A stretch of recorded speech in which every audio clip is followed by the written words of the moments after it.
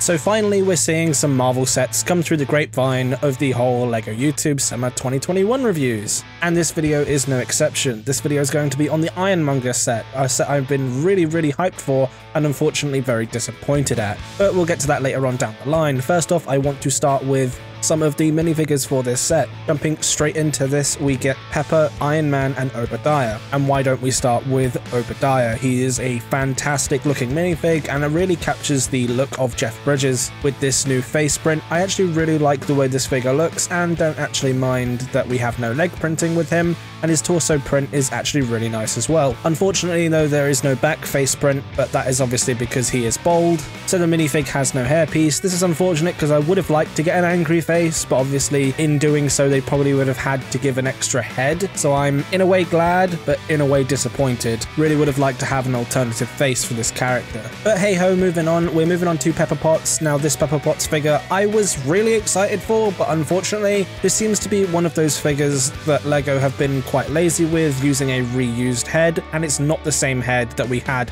in the Iron Man 3 sets, meaning the only exclusive thing on this figure is the torso print, which is a fairly disappointing print. It's accurate to the scene, but unfortunately without that leg printing to really complete the look, it kind of falls short of what I think this figure should have looked like. But that's probably because they put all of their money into this Iron Man figure, and finally we have the Mark III, and I get to start talking positives about this set. The Mark III has been missing for so long and I can't believe it's taken them this long to release it. However, I'm slightly glad because all of this printing is immaculate. I'm so happy with the leg printing, I'm really happy with the torso printing, and they've even given us some extra detail on the face mask, which does lift up, thank God, to represent those screws on the top of the helmet. Now I'm so glad they've given us the old helmet mold back. I genuinely was super worried to the point where I made a video about it, and it's now one of the most popular videos on this channel. If you haven't seen that one yet, you can go into the link in the description of this card in the upper right hand corner, talking about how I was worried about the whole new Iron Man one-piece mold helmet and how I'd like to see this new two-piece helmet come back. And obviously, as multiple people have now confirmed based on the leaks and now obviously people having the set, it is the two-piece helmet, and it's actually got the updated Tony Stark head with the blue heads-up display on the inside printed on the head. I'll be very surprised if this Iron Man suit doesn't hit £10 on the aftermarket, being that most Iron Man suits hit that £10 to £20 mark. And I hope this is the start of LEGO giving us more Iron Man suits like the Mark IV and the Mark VI that we're still missing. Overall, the minifigures in this set are okay. I wouldn't say they're phenomenal. The Iron Man figure is definitely the best one out of the three. However, would have loved to see some exclusive leg printing on Pepper Potts just to make her look more accurate to the scene. Now let's move on to the actual set itself. Now a lot of people are actually quite sick of Marvel creating nothing but mechs pretty much at this point, as for every single wave we do tend to get one, and I will admit it is getting pretty mech heavy. However, this is a total understandable set for LEGO to produce. I just really have some questionable things about why they released it in this way, and I'll get into that, but we'll start off with the positives of this set. I genuinely think this really does look like the Ironmonger. I especially love the extra additions of the stickered elements, and I really do like that printed face, as well as most of the pieces being molded in this nice shiny gunmetal grey rather than just dark bluish grey. And I must say, when I saw those hydraulic tubes on the back working when I moved the arms, it did put a smile on my face. And as much as I do think this is an awesome action figure for a kid, this set does have its fair share of problems, which I'll address now.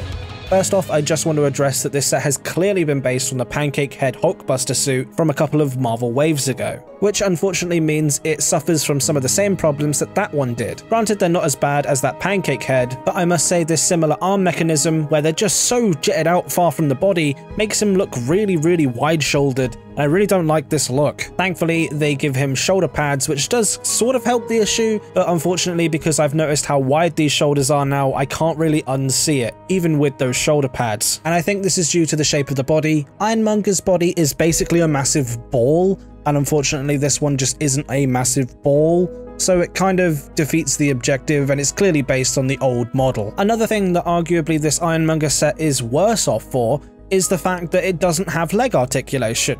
Now it has feet articulation, but because of these A-frame pieces used on the model here, it means the legs are constantly locked off in this bent position, which kind of makes him look like he has gorilla arm. Maybe it was because they didn't want to put an extra hydraulic thing in there, but still, I think this is a piece of articulation they really needed to create some really cool poses out of this guy. And it's annoying because the upper half of the body is actually really well articulated. Like I say, it has a waist joint, it has individual finger articulation, the arms have a ball joint in the elbow sockets, and not only that, when you move the arms, these hydraulics on the back move, and that's not even counting the weaponry that he has on the arms that are fairly secure to the arms and can be used to launch studs all over the place. And it can still hold a minifigure. Obadiah can easily fit inside the Ironmonger, but unfortunately this does release another problem that I have with this set. Because the head is done in such a way, the pancake head actually works better on the older model as it completely covers where the minifig lies.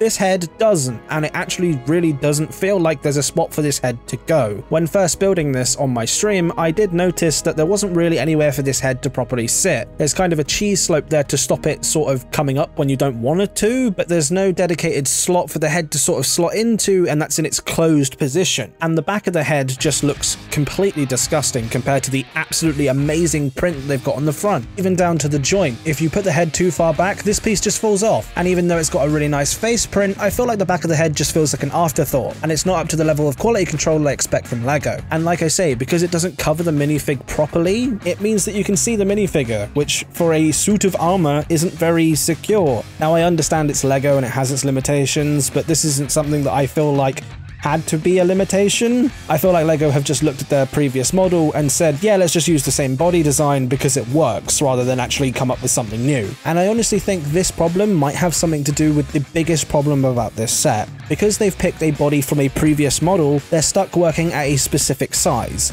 And everybody's already said this about this model's way too big, it doesn't scale well with the other figures. Now I know sometimes minifig scale doesn't really matter, and it shouldn't matter, but in situations like this I do believe truly that it helps, especially sell to that more collector community like myself and a bunch of other AFOL fans. Now I'm not saying this set is mainly focused towards adults, because it's not. This set is honestly excellent for any child who is a fan of Iron Man, and it's at a price point which I believe any kid could easily just pick up and buy in a shop. But I must say, for me at least, I feel like this set is way too big, and it's perfect for a child collector but maybe not an adult collector, which is annoying because most Marvel fans are teen and adults now. And honestly, because of the scale, I think this just looks silly next to normal minifigures. And most people have seen that, they just forgive it because this is better than nothing. And like I said, this set does truly look like Ironmonger, but the scale just really throws a lot of people off, which is why I personally feel like this should have been one of the more £10 mechs, just thickened out and given a few more pieces, as you would have been able to keep the articulation because most of it's made of ball joints, and given us a print on a 2x2 dome piece rather than this giant piece for the head. And hell, you could have kept the same price point even though it's one of the £10 mechs. You could have included Pepper in a car or something along those lines, as this fight scene happens on a highway, meaning that LEGO could have kept their Mark III armor in a £35 set. Not only that would have been better scaled, kids wouldn't have cared because they would have been getting a mech anyway, and also a cool side build of a car or something like that, justifying that extra price point. Overall, I think this set is a really, really nice set, but it does have its fair share of problems. A set I like to compare it to is the Night Bus from Harry Potter.